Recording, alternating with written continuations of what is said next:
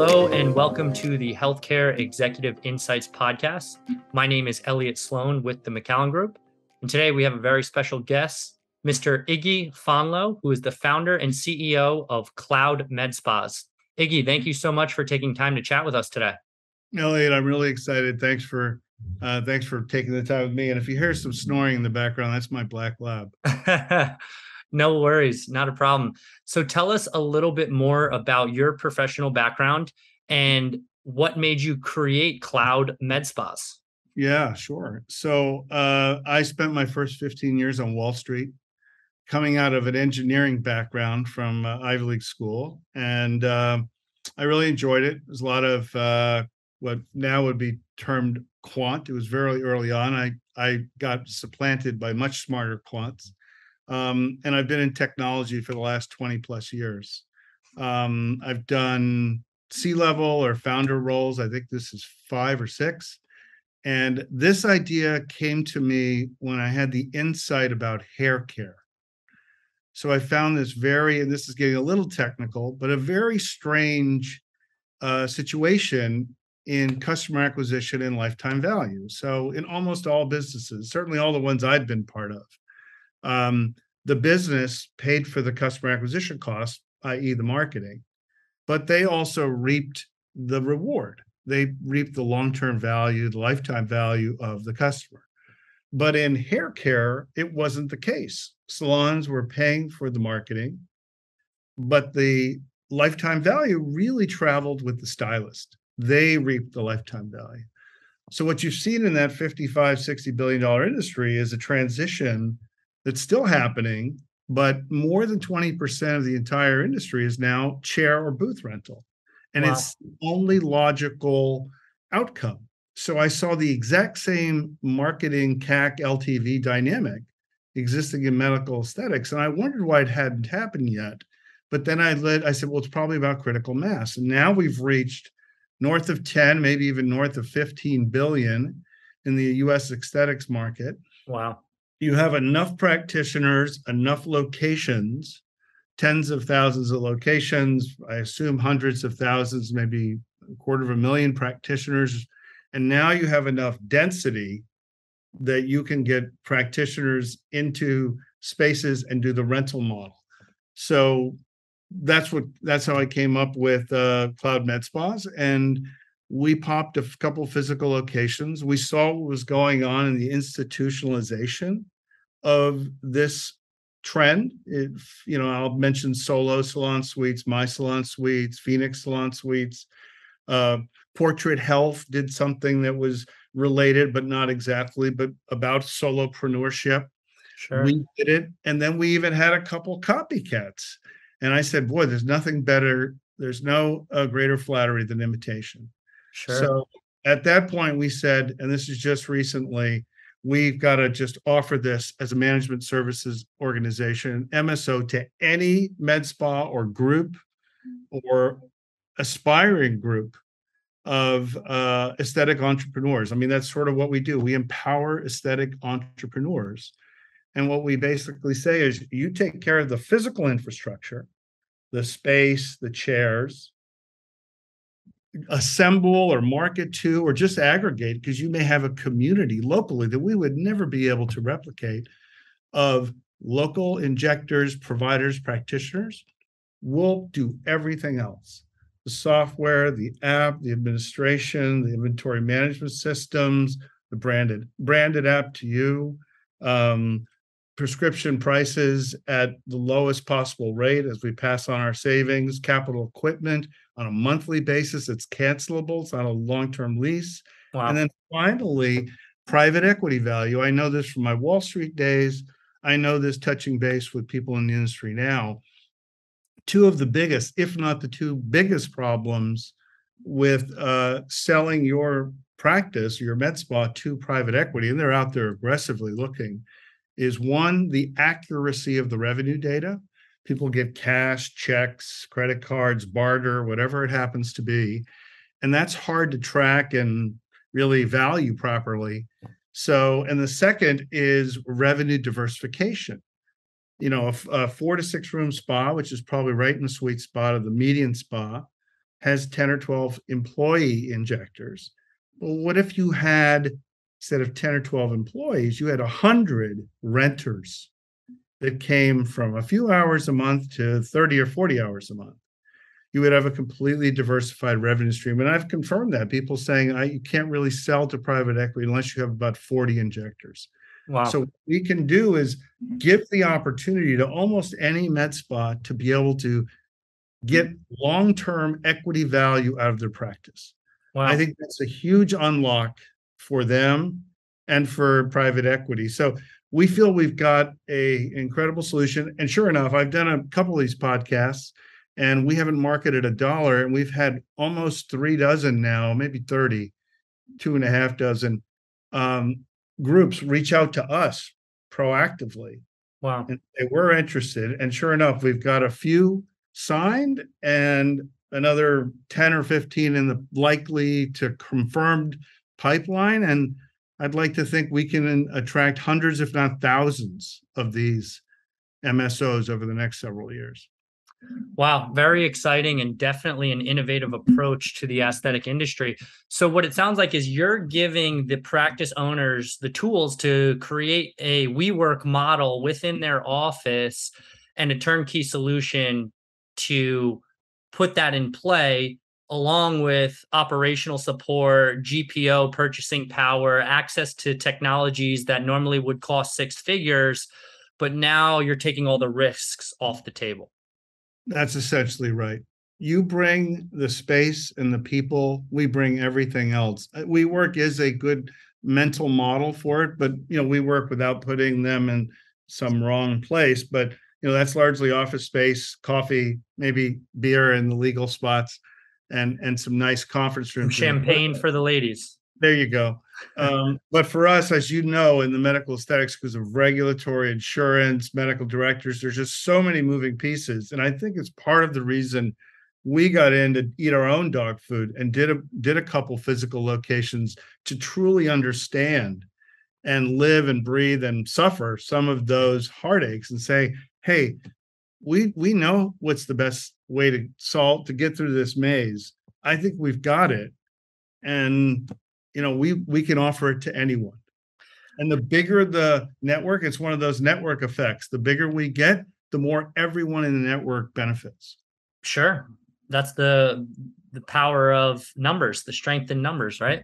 Yeah, exactly. Now, apologize if this is a silly question, but what I'm familiar with in the healthcare space is if you have a provider who is one of your most productive providers, then you make them sign a non-compete for that area that they're serving. Is that not something that happens in the aesthetic industry?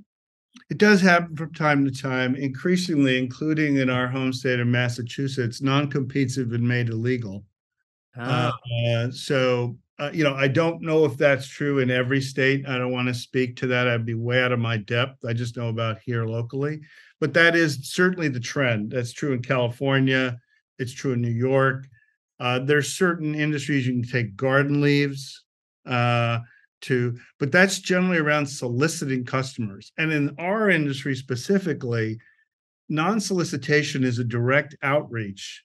And that, I think, in some cases is not allowed. However, as we know in social media, you're certainly allowed to post. You're allowed to post and say, these are my before and afters. These are my procedures. This is me having fun. And I am now at blah, blah, blah, blah. That is not a direct outreach. That is a broadcast. And people will find you. In fact, they're probably following you. So they sure. will know where to go. Yeah, I guess I was also thinking in terms of if you're working with practice A and you Yeah. decide you want to leave, at least in the orthopedic, spine, neuro, Yeah. those specialties, it's very clear cut in their contract. You cannot go work for my competitor X if you leave our practice. Yeah. I guess I it's don't. not like that in the aesthetic industry, or else they'll never get the talented injectors to originally come join their team. Right. I don't want to speak too much about the legal nuances of every state, Sure. every position. But but generally speaking, they're first of all, they're limited in time, and I think they can't. Almost every state cannot stop you from earning a living. Sure. Sure. It's a gray area, that's for sure. Yeah. Tell me more about the power of joining an MSO in the aesthetic industry versus operating independently. What are you seeing as the biggest points of failure for dermatology groups that are getting into aesthetics, plastic surgery groups that want to ramp up their cash paying aesthetic business? Where do most people trip and fall? Yeah, most people trip and fall. I believe. I mean, I'm certainly speaking to my offering, but we created the solution because we saw the problems, and I saw the head nodding, as I mentioned to you earlier at Aesthetic Next last week, when I said, the number one problem or one of the top three problems seems to be HR. There's this spa hopping concept, which I just learned recently, what the term for it. But you could compare it to pro sports, where free agents go back and forth to teams to get a better deal. And so that's what the best providers who are great at what they do, Sure. probably great at social media, great at developing relationships, as well as probably great injectors. And then honestly, on the flip side too, is you're carrying the mediocre to subpar injector. And so the spa's taking that weight, but in a model like ours, they would eventually disappear. In fact, some people said to me, but there's bad injectors out there. How do you police that? I said, no, it polices itself, because the bad injectors won't get customers. They won't get referrals. They'll go away. If they can hide in the current model, they can't hide in our model. Right. The second was marketing. So we've heard numbers as high as $25,000 of marketing spent, with mixed ROI, as well as they're really feathering the nest of the provider. Those customers that come in, develop a relationship with the provider, and now the spa spent that money. Sure. And the other person's reap the benefits. And then you can't, the numbers on the group purchasing, I hesitate to use that word, that's a nasty term, but the large scale buying, Sure, that's a big benefit. Some of these practices have spent hundreds of thousands of dollars on machines. sure. And it's not to say any of one of the machines is good or bad or not. That's why I like the model of renting. In fact, coming from Silicon Valley, spending almost 20 years there, I love that software went from software install to SaaS. Yep. Beauty of SaaS is it's kind of CapEx fintech. Your capital expenditure for software has been financed by the usage model. Sure. But more importantly, it requires that the software service provider have a great product. Because if they don't, people will turn it off. Yep. Cloud, same thing with AWS or Google Cloud or Azure. They'll turn it off. Well, I say the same thing about machines. In fact, I've used this phrase. I said, capital equipment providers, you should move from machine to mass. Machines as a service. Yeah. Your capital equipment is as good as you say and as efficacious as we think. Let me rent it. Bingo. If it is that good, you'll make more money and you'll have a higher valuation because it's recurring revenue. Everyone wins if what is advertised is true. Our motto is we empower aesthetic entrepreneurs. That's my passion. It's not aesthetics. You can probably tell by looking at my face. My passion is helping entrepreneurs. I think it's a hard road. And we get to do this at two levels. We get to empower the entrepreneur who's a med spa owner or group practice owner. And then by inference, we get to empower a dozen, 10, 20, 30x more injectors, because the math on them is super powerful. In our area, a good injector or typical injector, 50, 60, 70 an hour. What we're finding, and the math is easy, I'll walk through it. A good injector in our model is making 150 to 300 an hour. Wow. How is that possible? Yeah. And the complete flexibility. It's not 9 to 5. It's pick your hours. Yeah. Let me go through the math. And I think you'll know this. Anyone who knows the industry will know this as I describe it. You take a block of, let's say, 6 hours at a CloudMedSpa. You can, I believe, and I've seen it, easily get 10 Botox treatments, or I should say Xamen treatments. Love Sure. those guys at MERS. Xamen treatments in those 6 hours. Well, what you end up making between the revenue might be 500 for a treatment, and the cost of the product, 40% of that, call it. So you make 10 treatments, $500. That's 5,000 in gross revenue. That's collected by the practitioner. Yep. Venmo, Stripe, PayPal, Square, whatever they want to do. Yep. They probably pay about 2,000 for the Xamen or neurotoxin. Yep. 3,000 net. And those 6 hours at our facility anyway would cost them about $450, $500. So 5,000 minus 2,000 minus 500, they've made 2,500 in 6 hours. That's how simple it is. Wow. So a great provider says, I'm going to work 2 days a week, 6 hours, 12 hours a week. And we did the math. They're making 5,000 a week. 5,000 a week. Now you have to have a really big stable of customers, but Sure. That's your business. Your business is now injecting and customer management, CRM. Sure. But if you can do those well, sky's the limit. Now you're like, I'm going to Italy for July. God bless you. Sure. No overhead, no lights, no utilities, no internet, nothing to worry about. The really good people want this. They really want this. It empowers them. It takes their skills, their ambition, their hard work to a whole new level. Sure. Yeah, I mean, it's gonna happen, right? Like especially like you said, with the big exodus from corporate America and everyone wanting to figure out how to sustain their own lifestyle on their own terms. I think you're in the right place at the right time. On the MSO side, maybe three, two of our original providers in our owned and operated MSOs are now starting their own. Wow. Yeah. It's just a massive empowerment of these providers. They're like, I did a great job.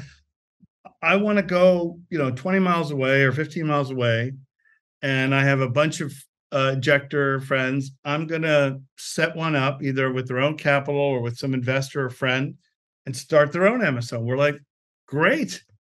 Yep. God bless. Let's spread the love.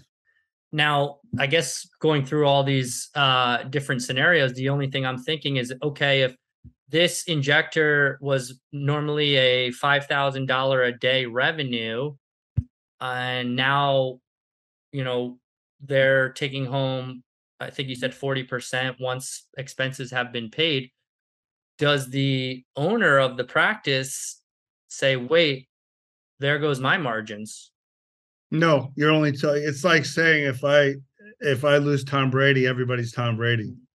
Unfortunately, if there's a spa out there, the unicorn that has only the best 12 injectors on the planet, they don't like this. They don't like this for sure. But all the others do. Sure.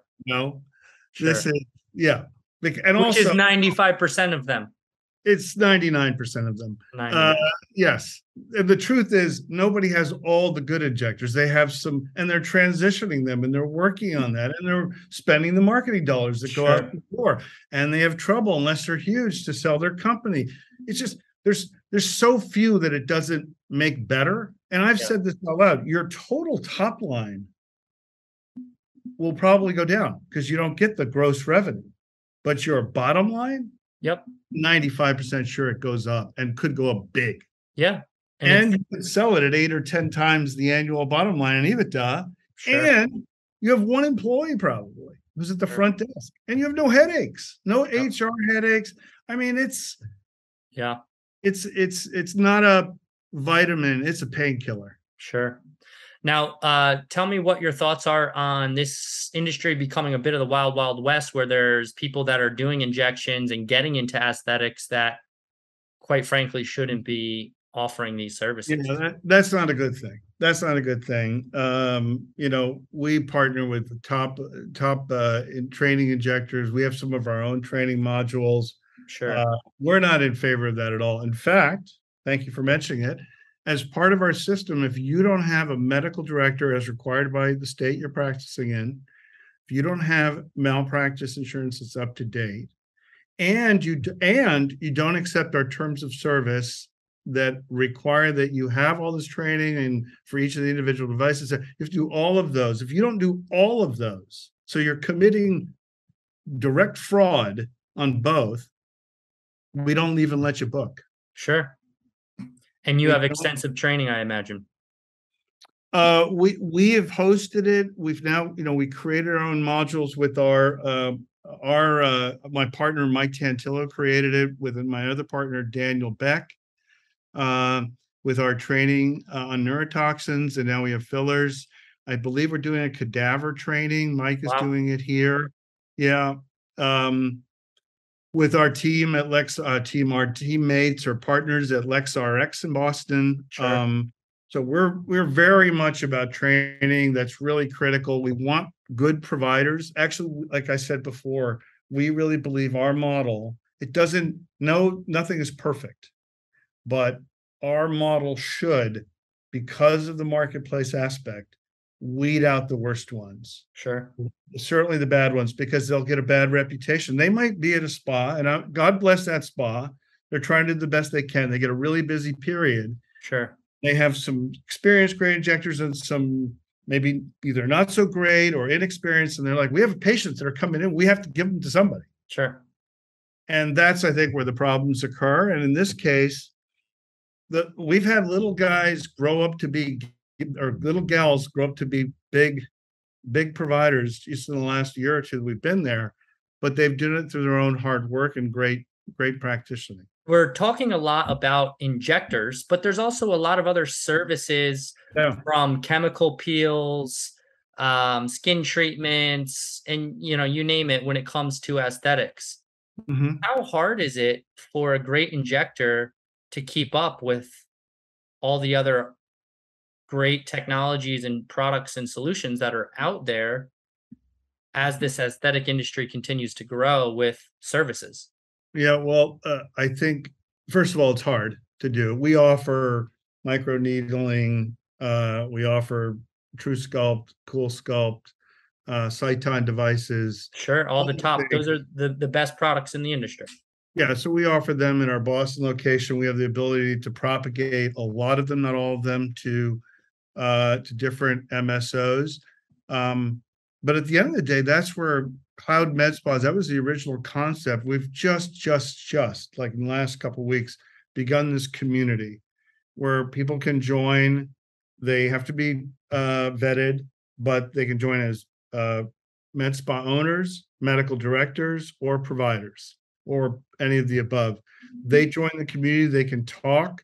Their contact information, if they want, is hidden, but somebody can reach out to them and say, hey, I know you're at least in the Denver area and you're a med spa owner. I want to talk to you. We let them connect through this cloudmedspa.com community and let them find out about each other. And I think those communities that form, whether they're virtual in our space or at any MSO location, or maybe there's two or three that are, within range, that community talking to each other. I think some people have said to me, well, you'll lose that community of being in a med spa. And I'm like, actually, no, it's more like going from high school to college, because you have a small group of 10 or 12 injectors. Now you can have 100 renters and you could find your people, as I like Yep. to say. Find the people that you really, you're simpatico with, that you really get along with within a Yep. broader community, and share your insights, share your learnings, share the best products in the industry that you see are correct. And we also invite almost all our vendors, if they're so inclined, to come in and do trainings, teach-ins, whatever they want to do, webinars. Sure. We want people to be exposed to more. Wow. It makes sense. I can see why you guys have been able to attract partners into your MSO without really doing much advertising on the platform. when you build something great, people will come to you. Um, Eventually, but Sure. no, what I'm like I said to you before, people are nodding heads, and Yeah. yeah, I mean, I don't know if I'm allowed. We're in the process of fundraising because it's kind of overwhelming us, the growth. We did not expect, probably this week I have me and the woman who runs sales and business development for us, Shannon Severin. Um, she's fielding several calls a day now. It's crazy. It's going to get even crazier as we get more and more exposure in the industry. And I Yeah. think we can add a lot of value to all the players. It's a little bit, I believe, bringing a little bit into the light because there is a lot of obscurity with some of the situations and prices and everything else. Sure. And procedures and requirements, and we're all about let's let's open it up and let's open up the competition. I know, I hate sports analogies as much as the next person, but I do love a level playing field. I really do. As an entrepreneur, you want that. Yeah. Um, and like I don't want to denigrate too much, but there's plenty of roles in society. If you don't want to compete, if you want to quiet quit, that's your choice. I respect it, but you can't expect the same outcome as those that are not. Sure. Yeah, and I imagine your inquiries are not even coming through just for practices that need your help and are interested in joining the MSO, but the injectors are probably hearing about what type of money some of the injectors that are working at some of your locations are making. I mean, $5,000 in 2 days worth of work, I might be going back to esthetician school. I'm telling you, that might be the hardest thing is to keep our one or two site managers from switching their careers. They see it themselves. I mean, Sure, again, you need to have a large roster of clients, but you've done that. That's your asset base, like I don't know, a broker, a wealth manager, a sure. insurance That's your book company. of business. Exactly. It's your book of business. You should profit. That's one of the things, spa hopping, the percentage is different based on cost of living. I've seen 15% of gross margin or, up to 25. In our model, the math is simple. You should make 40 to 50% of the gross margin, Wow. which is unbeatable because it's just an open marketplace. Yep. Then they'll be bringing every customer they could possibly get their hands on through your doors. Not even our doors. Right. Someone else, which we're happy. The doors that you're managing, Yes, and they're getting the amazing residual rental income. exactly. Exactly. Yeah. It's a real win-win.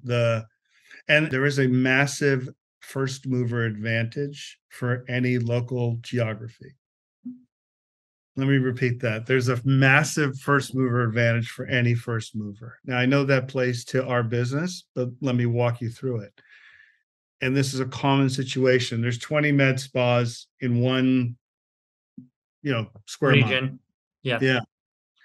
Well, guess what? If you're the first Cloud Med Spa there, you've now got 20 times 10, 200 prospective clients that are going to hear about you, see you, even if it's your brand, because they don't use our brand.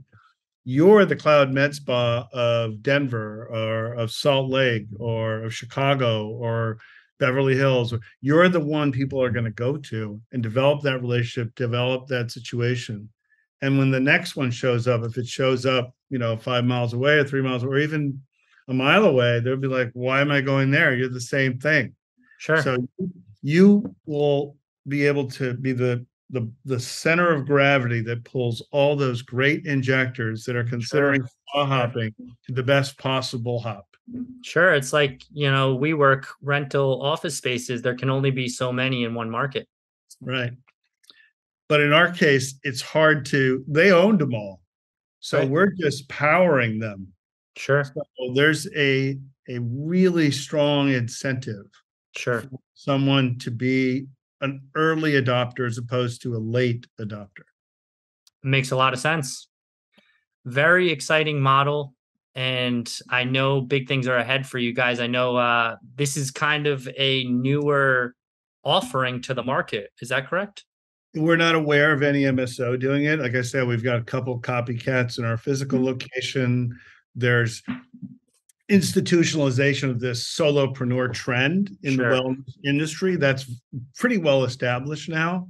Sure. With the, or I think some like a Phoenix Salon Suites may even have up to 1,000 locations. I don't know, but Sure. it may have slowed a little bit because of COVID. But people are aware of this is the way to go, and now it's just a little turn of the clock, and you're like, oh, wow, I want to do that. How could I do that? And it's a process to build it yourself. But if we just hand you the keys, you can drive the car right off the lot. It's a well-oiled machine ready to go. It is. We could spool someone up in under 48 hours. Wow. It's very exciting. Yeah. Thank you.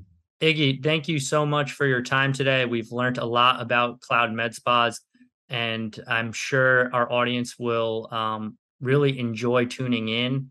And hopefully, some of the spa owners, dermatology groups, plastic surgery groups that are going into this space and feeling the pains will have a breath of fresh air when they learn about this model. It is definitely new, it's innovative, and it's exciting. Elliot, thank you very much for your time. People can reach me. They can go to CloudMedSpas, but they can reach me at Iggy at Vansanity. I'm sorry, that's the old name. VANSANITY.com or info at Vansanity, sales, Shannon. There's lots of us there. Wonderful. Iggy, we'll follow up with you in a few months to see if you can come back on the show and we can get some updates to hear what's happening with CloudMedSpas. Thank you so much, Elliot. I greatly appreciate your time and this opportunity. Likewise, have a wonderful day and best of luck. All right.